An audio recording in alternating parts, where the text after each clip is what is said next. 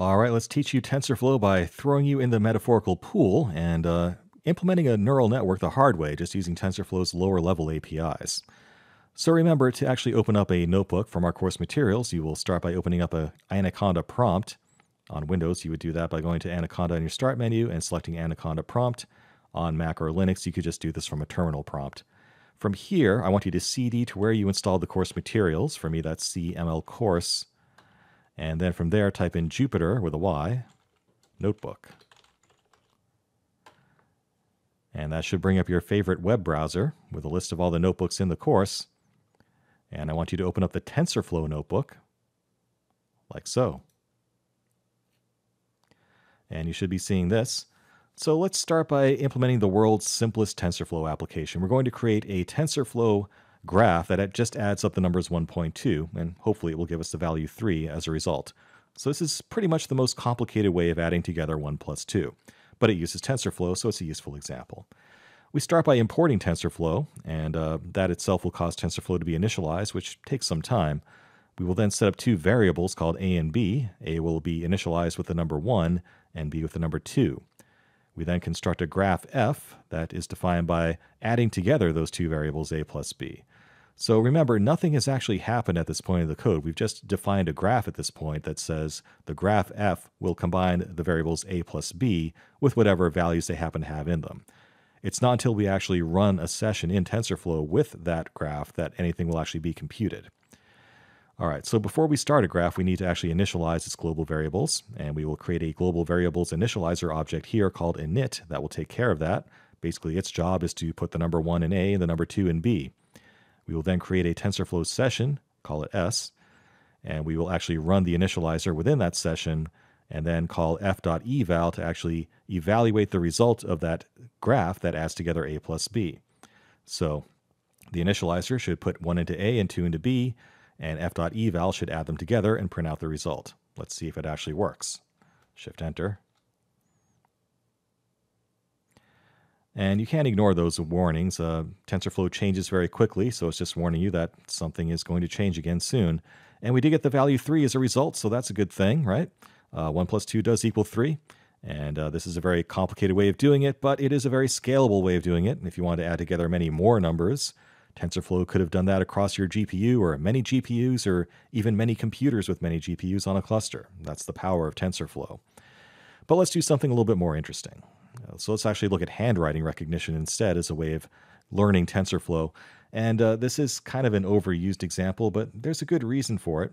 We're using what's called the MNIST dataset, which comes built into TensorFlow itself. So it's very easy to use. We can just dive in and start playing with it. And it's also a fun example to use. It's handwriting recognition. So it's a bunch of images of people trying to write down the numbers 0 through 9.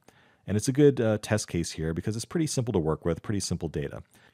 Our job will be to take these images of people trying to write a given number and try to figure out what number they were trying to write. So we are going to create an actual handwriting recognition system here with just a few lines of code, which is kind of cool. So again, we'll import TensorFlow, and we will load up the MNIST dataset here and just call it MNIST for shorthand. We'll call load data on MNIST, which gives us back the training and test data. This comes back as both a set of training images, which are 2D 28 by 28 images that are grayscale images where each value is between 0 and 255, where 0 represents black, 255 represents white, and values in between represent various shades of gray. We also have label data as well, which are just the numbers 0 through 9. So for every image, every 28 by 28 image, we also have a label that indicates what that image is supposed to represent, 0, 1, 2, 3, 4, 5, 6, 7, 8, or 9. Similarly, we have a test set as well of images and labels too that we can use to evaluate any models that we create. And the way that this works with MNIST is we have 60,000 samples in our training data and 10,000 in the test data. Now, to make things a little bit simpler, we're actually going to flatten these images down into one-dimensional images. Now, there are ways of dealing with two-dimensional images that we'll look at later, but to keep things simple, I just want to use a straight-up multi-level perceptron here, right? And to do that, I just need to feed in a bunch of input neurons at the bottom. So imagine this 1D array of input neurons. We're going to map that to a 1D array of pixels from each image here. So that's why we're flattening these things out into 1D arrays of 784 pixels across. 28 by 28 is 784. We'll do that to both the training images and the test images. And furthermore, we will cast those to floating point values and divide them by 255. That gets the actual image data down into the range 0 to 1 instead, which is a better range for dealing with neural networks. We are also going to convert the format of our label data from the digits 0 through 9 to categorical data. This is going to be what we call one-hot encoded data. So we're going to convert our training labels into one of 10 categories here. Now remember, when we're dealing with a neural network, the output is just going to be a neuron for each category that we're trying to classify things into. And in this case, we have 10 categories that represent the 10 digits 0 through 9. So in order to get a representation of that we can compare against that final output layer, for example, the number 1 would be transformed into this array here, 0, 1, 0, 0, 0, 0, and so forth. Now we start counting at 0, remember, so the value 0 would have a 1 there, but the number 1 would have a 1 there instead. So where that 1 exists within that array represents which number we're actually talking about. It's just a way to map our human readable number into an actual classification instead, because our neural network just knows about classifications. It doesn't know the meaning of, base 10 numbers necessarily. All right, so we've actually massaged our data into a format that's more easily used with a neural network. So let's run this before we forget.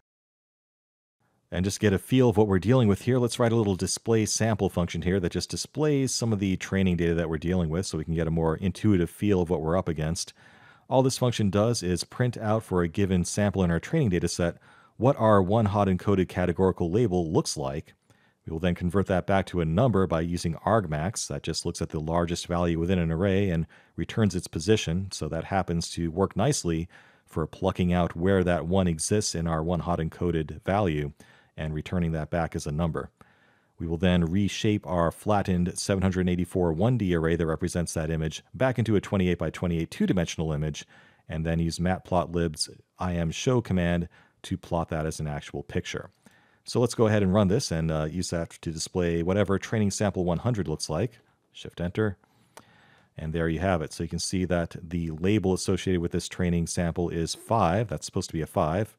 And as you can see, we're dealing with some pretty sketchy handwriting here in some cases. So this is not as easy of a task as you might think. And the one-hot coded representation of that 5 looks like this, 0, 1, 2, 3, 4, 5, with a 1 in that 6th position there. All right, so if you want to play with that some more, you can actually substitute it in different numbers for that sample. If you want to see what sample 1000 looks like, for example, you can do that. And it's a 0, then it actually looks like a 0. That's not too bad. And play around, get a feel of what these actual images look like. It's always good to have an intuitive feel of what your training data looks like so you can see what sort of issues you might have to deal with and see if you have any bad data that you might have to eliminate as well. MNIST is already cleaned up for you, fortunately, so we don't have to get into all that, data cleaning stuff. So that's your sort of gut level feel of what the training data looks like, and we'll continue on in the next lecture.